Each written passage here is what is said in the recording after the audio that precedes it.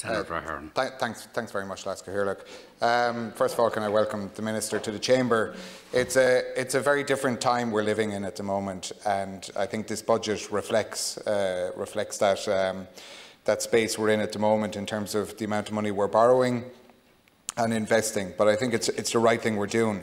As was mentioned by Senator Chambers, it seems with the amount of money we're investing in this budget, it's almost impossible to be against it. But somehow the opposition have still managed to find a way of being against funding and investing in our country. I want to welcome particularly the 4 billion in health. Which is really important. An awful lot of it was flagged beforehand, but certainly never before have we seen so much money put into health, and for obvious reasons this year more than most. And the 3.3 billion put into housing and the extension of the Help to Buy scheme, which I think is really important for people to get a start in life and get on the ladder. In terms of justice, I want to welcome the announcement of 620 new Gardaí coming through in 2021, which increases the fleet to about 14,000, to over 14,500, which is really important. And for me in Tipperary, it's where they're going to be trained in Templemore, so obviously it's very important.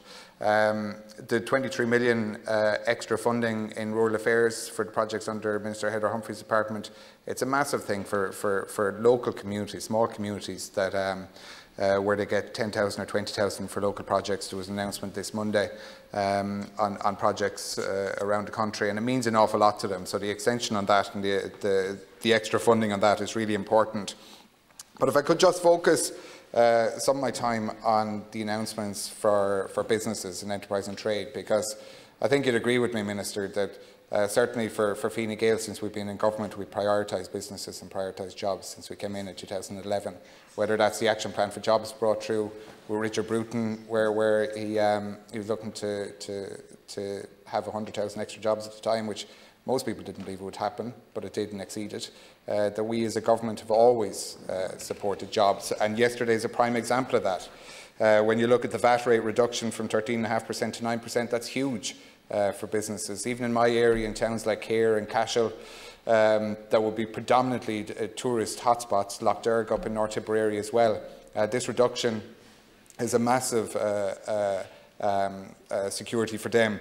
The extension of the commercial rates holiday is really important. The extension of the employment wage subsidy scheme through to 2021, should it be required, I think that's really important. It shows, it gives people certainty, gives businesses certainty, and the most important thing is the new COVID restriction support scheme of up to €5,000 for businesses. I think that's massive for businesses to get them through the next number of months and survive and be thriving again in 2021. Thank you for the time. Thank you very much, Senator.